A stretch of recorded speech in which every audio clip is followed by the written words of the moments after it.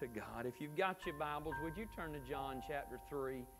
And we're going to look at one verse of Scripture. You know it well. You probably don't have to even turn there. John chapter 3, verse 16. We're going to look at one verse of Scripture tonight. And I want to share with you something that God laid on my heart this weekend. That's good for now. Amen. I have no intention of holding you very long tonight. Amen. I got 3 pages of notes tonight versus 6 that I had this morning. So we won't be here an hour. Amen. Unless the Lord holds us. But I want you to just listen, if you will, and I want to just share some thoughts with you tonight. But if you've got your Bibles, you can look with us, look on the screen there. So we know the verse well. For God so loved the world that He gave His only begotten Son, that whosoever believes in Him should not perish, but have everlasting life. Amen. Let's read it together, can we? For God so loved the world that He gave His only begotten Son, that whosoever believeth in Him should not perish, but have everlasting life. Amen. Let's pray tonight over the reading of God's holy word. Thank you, Jesus. Thank you, Holy Spirit, for being in this house tonight. Thank you for that sweet presence that we feel in this place tonight, and we just give you all the glory and honor and praise for it. God, thank you for the reading of your word. Direct our steps tonight. Direct my words tonight. And may it touch hearts and change lives. In the name of Jesus, we ask right now. And everybody said, amen and amen. Tonight I want to share with you something that the Lord laid on my heart this past weekend on Friday night. I had an opportunity that I got away Friday and Saturday. I went down to Fernandina and stayed. And sometimes I like being alone, getting by myself. And if you read in the Scriptures, you find that Jesus often would tell the disciples, He said, come away with me. Let's get alone together, away from the crowd and away from the noise. And can I tell you, it's liberating to get away, to turn your phone off sometimes, and to get away from people, amen, and get along with Jesus. And Friday afternoon, I spent some time there out on the beach. I like to be on the beach and fishing on the surf right there, and enjoyed that. And I love just talking to people. People will come by there, and that's a conversation starter if you're fishing. I don't know why, but people want, what are you fishing with? What are you catching? What are you doing? And so I enjoy talking to people. And one thing I love to do, and I think I got this from my grandma, she would always say this. She would say, I love to go to the zoo, but not to look at the animals, but to look at the people. And she said, people are the most amazing thing in the world, just to watch them. And they're peculiar and they're different. And, you know, everybody's different. It blows my mind. And so I love to watch people. I love to look at people. And we were just out there fishing. Honestly, it wasn't very many people there fishing. But that evening, when I got back there back to the room and was sitting there out on the balcony that evening, and the moon was coming up, beautiful evening. For some reason, I was just looking out. Where I was at was not on the water, but it was back a few streets, and there was houses in front of me. And down across the way, where I'm going to stay on the north part of Fernandina, you can see there's a little bar that's on the beach and a restaurant and all that stuff. And as I looked at the houses, and what sparked it was these 2 young boys walking in the street and walking in their house. For some reason, my heart just became very heavy as I just looked out over these houses and looked over this area and at some of the people that were walking there that evening. And God just began dealing with my heart just about the sin of the world. And I don't know why this came upon me. I don't know why this thought came to my mind. As I was looking and just looking at people, I just began to think about the sins of the world. And I began to think about how much sin is just in the world. And I began to think, I had been reading about the 10 Commandments earlier that day, and I began thinking about those things. And I want to share this with you real quick in Exodus, and then I'll get on with the rest of my sermon. Listen to these verses of Scripture about the 10 Commandments in Exodus 20. And God spoke all these words, saying to Moses, He said, I am the Lord your God who brought you out of the land of Egypt and out of the house of bondage. And then He gives them a list of commandments. He says, you shall have no other gods before me. You shall make for yourselves, you shall not make for yourselves a carven image of any likeness of anything that is in heaven or above, or that is in the earth beneath, or that is in the water under the earth. You shall not bow down to them nor serve them. For I, the Lord your God, am a jealous God, visiting the iniquity of the fathers upon the children to the third and to the fourth generations of those who hate me, but showing mercy to thousands, to those who love me and keep my commandments. You shall not take the name of the Lord your God in vain. Sometimes we need to read back through these and be reminded of them. Amen? And that's what I had done Friday, and God brought these up to me that evening. He said, you shall not take the name of the Lord your God in vain, for the Lord will not hold him guiltless who takes his name in vain. Think about that. He said, remember the Sabbath day and to keep it holy. 6 days you shall labor and shall do all your work, but the seventh day is the Sabbath of the Lord your God. In it you shall do no work. You nor your sons, nor your daughter, nor your male servant, nor your female servant, nor your cattle, nor your stranger who is within your gates. For in 6 days the Lord made the heavens and the earth, and the sea, and all that is in them, and rested on the seventh day. You need a day of rest and a day honored unto God. I want you to know that. It goes on to say, therefore the Lord blessed the Sabbath day and hallowed it. Honor, then he says, your father and your mother, that your days may be long upon the land which the Lord your God is giving you. You shall not murder. The King James says, you shall not what? Kill. You shall not commit adultery. You shall not steal. You shall not bear false witness against your neighbor. In other words, you shall not lie on them. Amen. Verse 17 says, and you shall not cover your neighbor's house, and you shall not cover your neighbor's wife, nor male servant, nor female servant, nor his ox, nor his donkey, nor anything that is your neighbor's. Amen. And some people look at the Ten Commandments and say, well, that's not for us today. That's in the Old Testament. But I believe that there is much of the Word of God, or all of the Word of God is to be applied to our lives. Amen. And there is one thing that is obvious about the Ten Commandments. It is this. The Ten Commandments make us aware of our sin. The Ten Commandments make us aware of our sin. What do you mean? God said, do not, it says this right there in verse 16, do not bear false witness against your neighbor. In other words, do not lie. How many of you have ever lied in here before? If you sit there and tell me you hadn't, you're lying right now. Amen.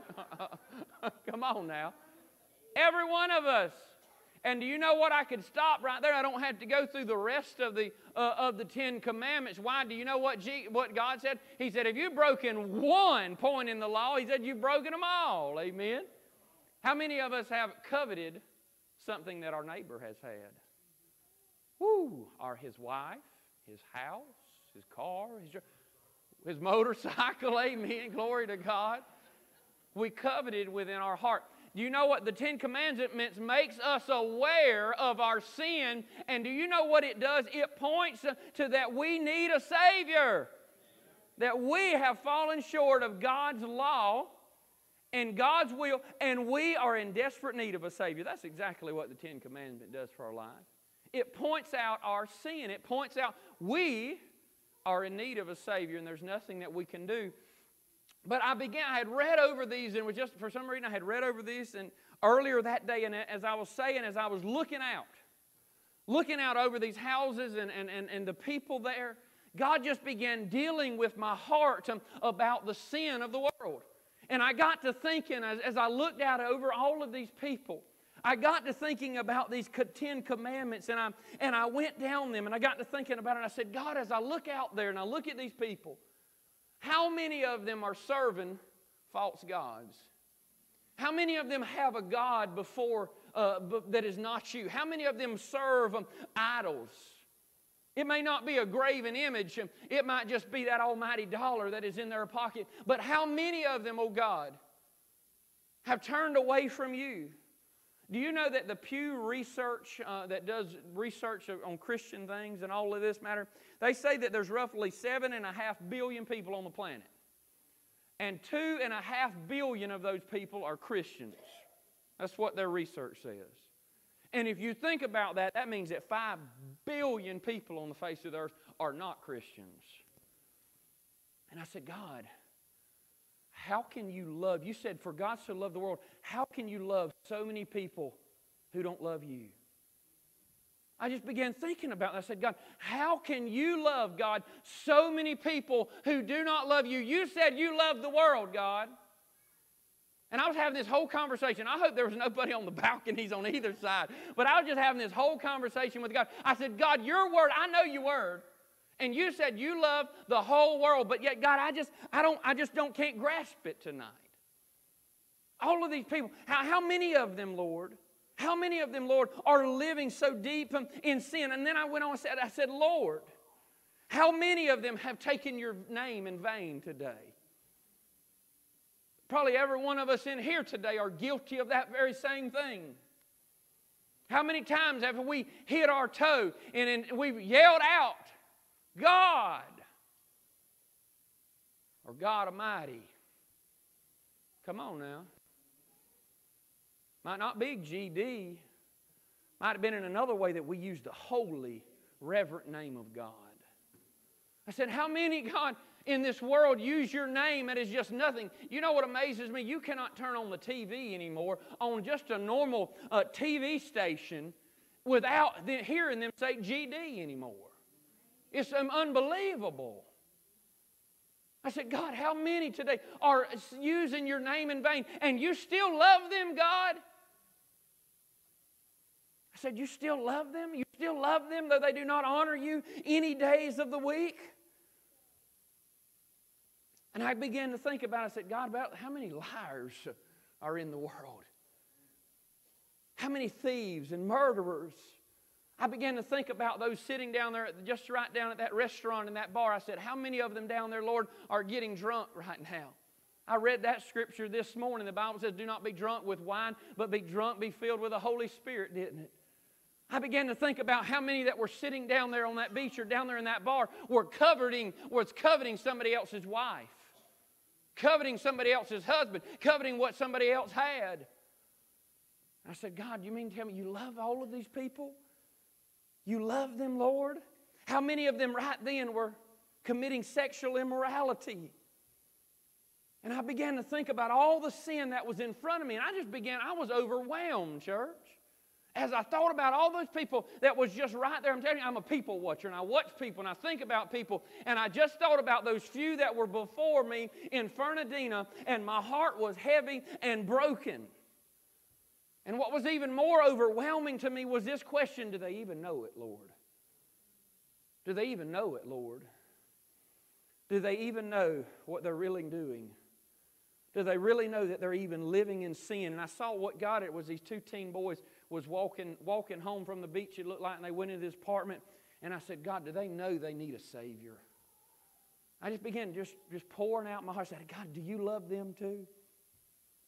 And then God took my mind from just there, about just the sin right there in that. I said, Lord, what about New York City? All the people that's up, my mind would be blown if I went to somewhere like that, amen. See all them people, amen. I said, what about all the people in New York City, all that sin that's being committed there? You still love those people, God? Las Vegas, New Orleans, these different cities. I said, God, you mean to tell me you love all of these people, God? And I just couldn't grasp that the other day, Brother James. It was just blowing my mind when I thought about all of these people. And I said, God, how can you love this world that is so deep in sin? How many of you believe we live in a sinful world today? And I said, God, how can your love be that great?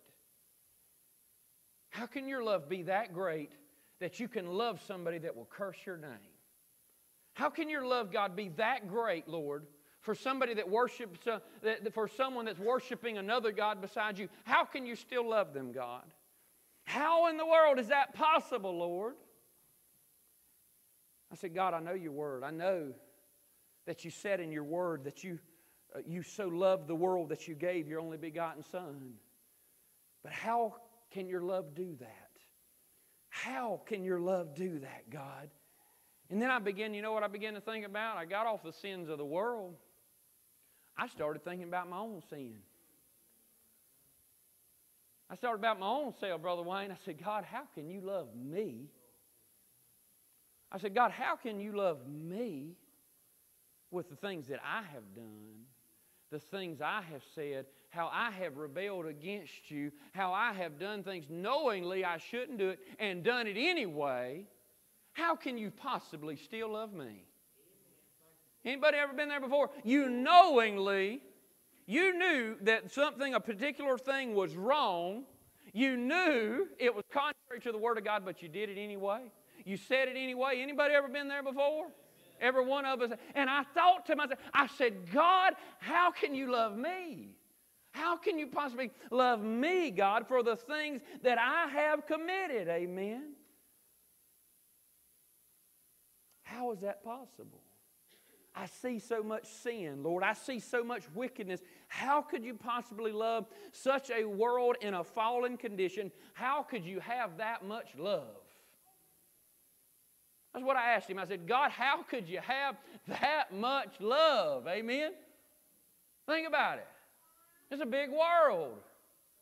Sometimes we get lost in our own little bubble right here in Eccles County and Jennings and Lake Park. But man, there's a big world out there. There's a lot of people. I said, God, you love all these people? You love people like me? How can your love be that big? And as I stood there on that balcony, I'm just talking to God, just going away. And it's like the Holy Spirit spoke to me as I'm looking at these houses, I'm looking over. He said, lift your eyes a little higher. Lift your eyes a little higher and look out there at that ocean. He said, look out there at that ocean. And it's just as he spoke to me, he said, get your eyes off of that for a minute and look out there. And he said, my love is just like that ocean. My love is just like that ocean. I said, God, what do you mean? Your love is like that ocean. Have you ever been in the ocean before? You ever been to the beach before? That's one of my favorite places. I just love to go to the beach. I love to be out there fishing in the sun. Whatever. Have you ever stood right there at the beach? See how the sand is where the waves are coming in? Have you ever just stood there in the early morning and it's like the sun just come up out of the ocean? And like all you can see as you look out there, just nothing but water. One author wrote this. Listen to this. I found this quote this week. It said this: God's love is like an ocean. You can see its beginning, but not its end. And boy, as I looked out at that ocean, God reminded me, as I stood there, looked at that ocean, He reminded me how small I was, even how small my sin was compared to His great love. Boy, when you stand at the brink of that ocean and you look out there, let God remind you about how small you are, even how small your sin is compared to His great love for you.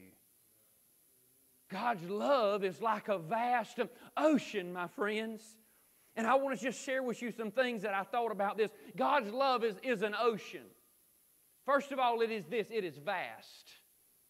It's not big, it's massive. It is huge. Do you know that our oceans on the planet here, do you know that the oceans cover 71% of the earth? 71% of our globe is covered by water, is covered by oceans. They are massive. The average depth of the ocean, and all of them, is 2.5 miles deep. The deepest point in the ocean, in the Mariana Trench, is the deepest recorded point in the ocean, and it is 36,000 feet deep. If you don't know how many feet deep, how deep that is, it's 6.8 miles deep. That's a deep ocean, isn't it? Can you imagine water 6.8 miles down? Down, amen? That's from here all the way out to the interstate. That's how deep that is. That's crazy, isn't it? 6.8 miles deep. Do you know what you can do? If you were to take the Empire State Building, y'all ever seen it before? You could take 30 of those. This is National Geographic here. They said you can take 30 Empire State Buildings, even with the little crest on the top, and stack them on top of one another, and that's how deep the Mariana Trench is. 30 of these buildings. What in the world are you getting at here today, Pastor? God said, my love is like an ocean. And that ocean and the ocean is extremely deep. You know what that tells me? Surely then God's love can cover our sins and the sins of the world. As God was speaking to me, as I looked out there at that ocean, Brother James, he said, my love is like that ocean. And if God's love is as vast and as deep as the ocean right here on this earth, my goodness, surely it can cover our sins and the sins of the world. Surely it can. It can cover your sins. I don't care how many you got. I don't care what's in your past. He says, my love is deep enough. My love is wide enough. My love is great enough to cover your sins. Do you know what God Himself said in Micah chapter 7? He says this in verse 19. He says He will again have compassion on us. He will subdue our iniquities. He will cast all our sins into the depths of the sea. To the depths of the sea. I guess that means that Mariana Trench is about 7 miles deep. He's going to cast them right there to the bottom and to be remembered no more. Amen. Covered up and gone. That's the love of God tonight. I said, that's the love of God tonight. To take all of you, if you have never gotten broken about your sins, then you need to pray for God to break your heart, amen, about the sins that we commit against God. Sometimes we take too lightly our sin. And I was just broken this weekend about it, but God said, my love is enough for your sins. Not only yours, but all of the world. Isn't that a great love? Isn't that amazing? That God's love covers not only of us right here, these 60, 70 people here tonight, it covers all the world. That's a great love. I don't know about you. God's love is enough. I said God's love is enough. God's love is enough. If it is vast, then it must be unsearchable. If it is this vast and if it is this great, then the love of God is unsearchable. You know what I read also in National Geographic? I was looking this up, talking about oceans. As to date, in 2018, this is what they say. Our oceans are so vast, 71% of the globe is covered by water. They say that only 5%, we have, let me say it right because I don't want to mess you up. We have only explored 5% of the world's oceans. That's coming from the National Geographic. 5%. In 2018, the year of the iPhone, go look it up. I've looked it up on more than one place, I promise you, before I'm sharing it with you. We have explored, I'm talking about in depth, explored in depth, not just rowed over in a boat now. Don't get thinking, well, we've been explored only 5% of the world's oceans. That's how vast the world's oceans are. Do you know what? That's exactly like the love of God. There's no way that we can dare even begin to understand, even to grasp, or even to touch the great love of God. It is unsearchable. God's love is unsearchable, and by that I mean that we cannot possibly know it all. You know what I have found out? Just when you think that you know the love of God, we find out that He has more. Just when you think that you have reached the end, that surely God must be done with me this time. Surely God is just fed up. He is sick of me. Surely I have extended to the end of God's love. God will show up in a new way that you never imagined. He'll show up in a new way. God's love is unsearchable. God's love is unsearchable. You know what? We serve the God of not just second chances, but we serve the God of third chances, of fourth chances, of fifth chances, of sixth chances, of seventh and 10th and right on down the line. You say, what do you mean by that, Pastor? I can explain it to you in Scripture. You want me to explain it to you in Scripture in Lamentations chapter 3. I love this passage of Scripture because I need it often. It says this, through the Lord's mercies we are not consumed. But because of His passion, because His compassions, His love fails not, that every morning, they are new every morning, great is your faithfulness. God's mercies are new for you every single morning. And so when one day you have just totally fell flat on your face and said, I've just used up all of God's love today. I've just used up all of God's mercy today. Don't worry. You're going to get a fresh batch in the morning. Amen. He said His mercies are new every day. I love that. Every morning you wake up, you got a new day. You got a day to start over. So when you fall flat on your face, why don't you just stay there for a few minutes and you cry out to God and say, oh God, forgive me. I need more of your mercy. I need more of your love and compassion and grace once again. And then get back up and keep moving. Because God's love don't dare want you to stay in that fallen condition. God's love is great. God's love is vast. God's love is unsearchable. You cannot get to the end of it. Lastly, God's love is powerful. God's love is powerful. Have you ever been to the beach swimming before? That's one of my favorite things to do. Look like a whale out there, but I love to go swimming. I'll share this story with you one time. Maybe I've shared it with you before. I used to go, me and Nick or some friends of mine, we'd always go to Daytona for about a week in the summer. I didn't get to go last year. But the first year we went, when we go to Daytona, if you go down to Ponce Inlet, I don't know if you know where that is. Ponce Inlet, on kind of the south end of Daytona, it's where the river comes out there in the ocean. And you can go down there. Ponce Inlet's where they used to race cars too. That's where really NASCAR got started down there. A lot of this racing did. So we go down there, this big beach, and we fish and we swim. And the first year we went, the water was unusually clear. I'm talking about Daytona, Atlantic coast, and we're out there in the waves. I'm up this deep in water, and I can see my feet. I mean, that's how beautiful, and that's how clear the water was down there. And we're out there talking, and I'm facing the shore, and Nick is facing me, and we're just talking, we're just having a good time. And all of a sudden, he just turns ghost white. Just as pale, just as white, man, as a sheet. And he says, what is that? And I turn around, just kind of turn around, and there's a dark shadow behind me. It's a good 10 foot long. All I can see is this dark, because the water was clear looking. All you just see is this real dark outline, at least 10 foot long. I screamed like a girl, and I almost walked on water. I was treading water, baby. If you don't think I was moving, buddy, you'd be dead wrong. Jaws wouldn't get me today. No, sir. I was rolling, buddy. Screaming, just shoom. Come to find out, it was a manatee that comes out of the river and goes along the shore there and feeding and all of this good stuff. But you talk about being scared to death. I was getting out of there. I promise you right now. Amen.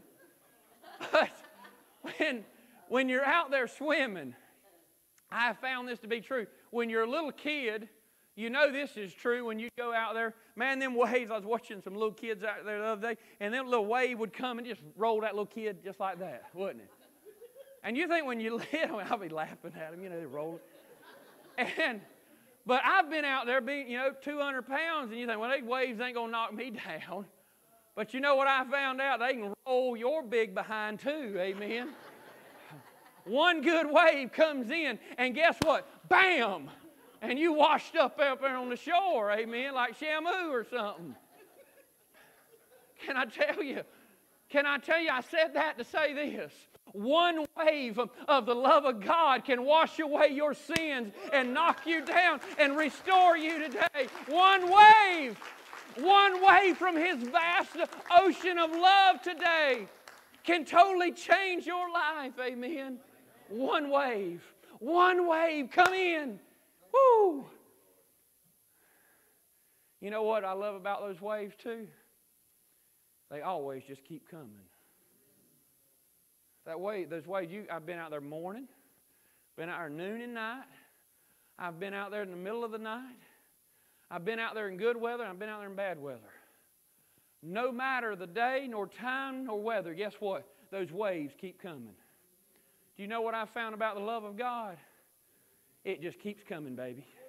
It just keeps coming. It don't stop. It does not stop, but it just keeps coming, and it does not end. Amen. And you need to know tonight that there's no point in which just the love of God is just going to run out. Amen. You cannot run out of the love of God.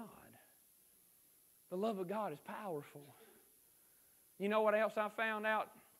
I've been out there in good weather, and sometimes it's calmer than others days, isn't it?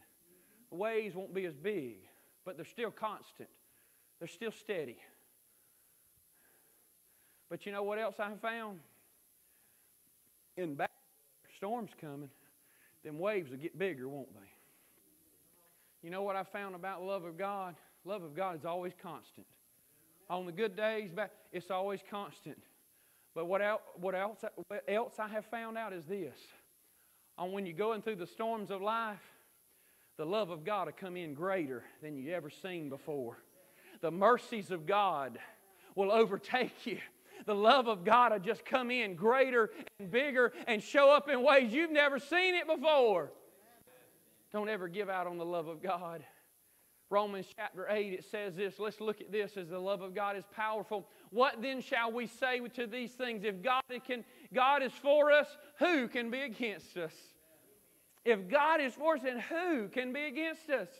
He who did not spare His own Son, but delivered Him up for us all, how shall He not with Him also freely give us all things? He said through Jesus, He gives us all things freely today. Who shall bring a charge against God's elect? It is God who justifies. Who is He who condemns? It is Christ who died and furthermore is also risen, who is even at the right hand of God, who also makes intercession for us today. In other words, when you pray in the name of Jesus, He takes that prayer to the Father and says, Father, would you intervene on their behalf today? It goes on to say, who shall separate us from the love of Christ? This is where we see love is powerful. Say that with me. Love is powerful. Love of God is powerful. Shall tribulation, shall distress, shall persecution, shall famine, shall nakedness, or peril, or sword, as it is written, for your sake we are killed all the day long. We are counted as sheep for the slaughter, yet in all these things we are more than conquerors through Him who loved us. Paul goes on to say, he said, for I am persuaded.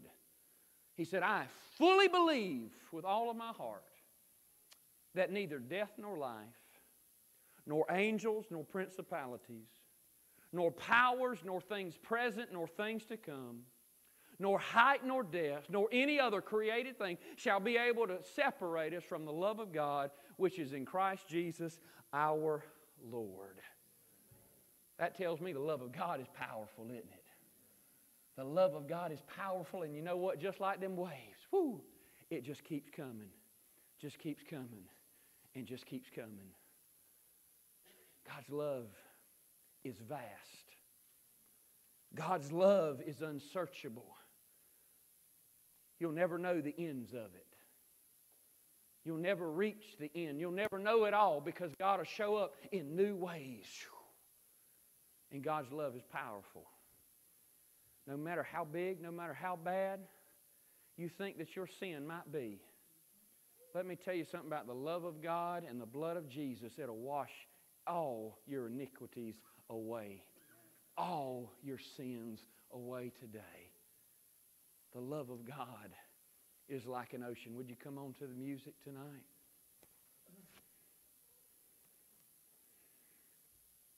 God's love doesn't run out. Amen.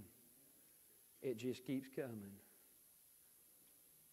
As we close tonight, I want to ask you a question. Do you know the love of God? What is the love of God? Really, it's Jesus Christ. Amen. That's how we know the love of Christ, of God. It's through Christ Jesus. The Bible says this, while we were yet sinners, Christ died for us.